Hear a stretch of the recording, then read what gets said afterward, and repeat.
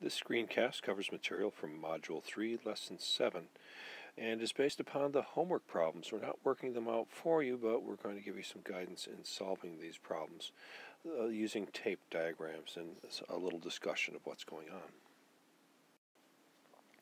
Let's read the first problem. It says, Christine baked pumpkin pie. She ate 1/6 of the pie.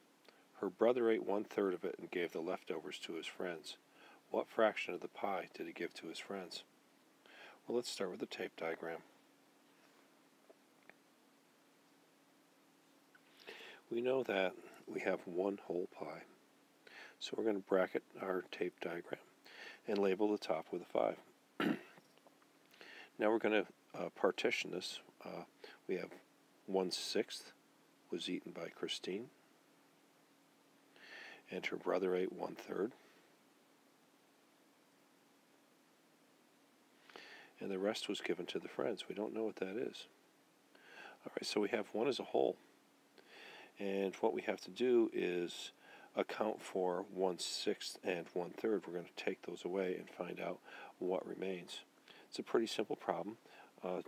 2 steps. You could subtract twice from the whole, or you could add the fractions, then subtract the sum from the one whole.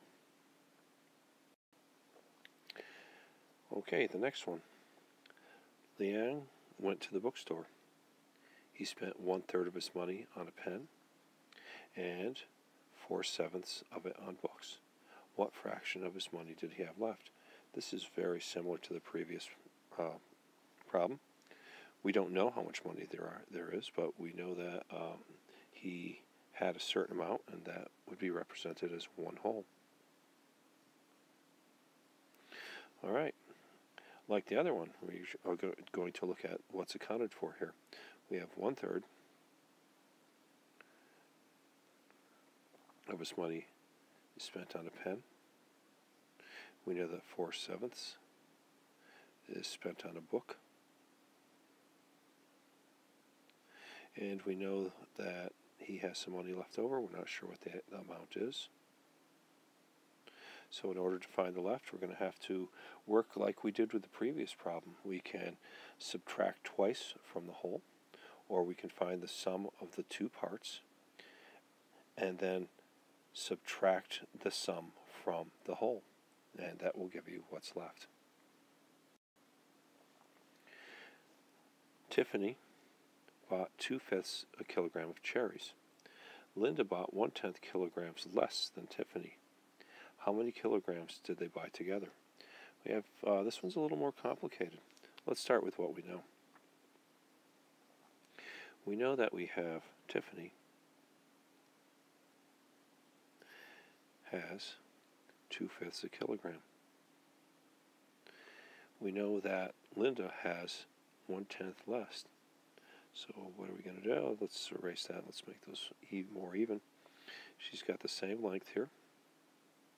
And we know that that's 1/10 less.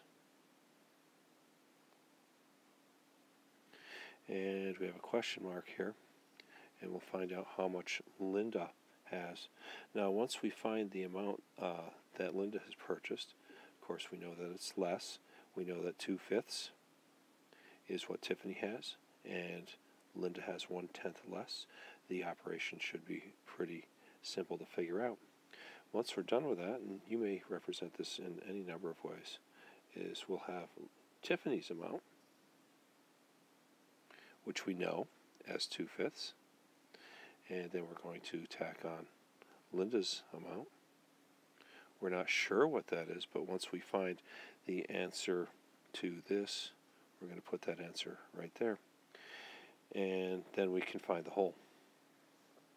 We'll bracket that and put a question mark. Moving along. Mr. Rivas bought a can of paint. He used 3/8 of it to paint a bookshelf. He used 1/4 to paint a wagon. He used some paint to paint the birdhouse. We don't know how much. That's what we need to find out. And has 1/8 of the paint left. How much paint did he use for the birdhouse? Well, we have one hole that represents our can of paint. We know 3 of the parts, but we don't know the 4th. So we have 3/8 for the bookshelf.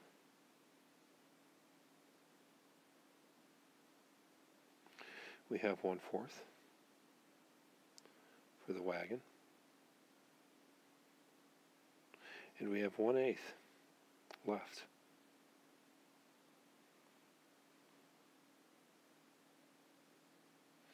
And we have another amount here for the birdhouse.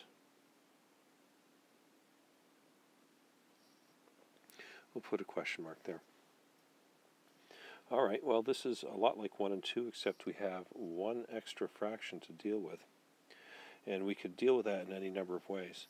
The one thing I do want to point out to you, though, is we have this 1/8 and we have this 3/8.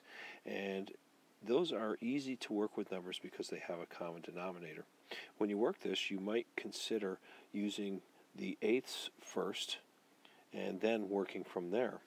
It'll make the problem a little bit easier to solve.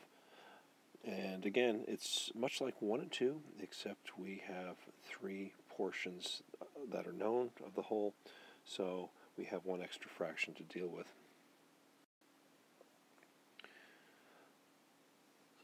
A ribbon A is 1/3 of a meter long. It is 2/5 shorter than ribbon B. What's the total length of the 2 ribbons? All right, I'm going to represent this one a little bit differently. We have ribbon A is 1/3. Ribbon B is going to be that 1/3. And we're going to have the 2/5 because ribbon B is longer than ribbon A. Let's erase that, make a nice looking 5.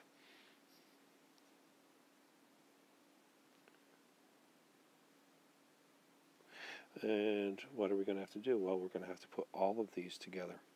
And that'll give you the length of 2 ribbons.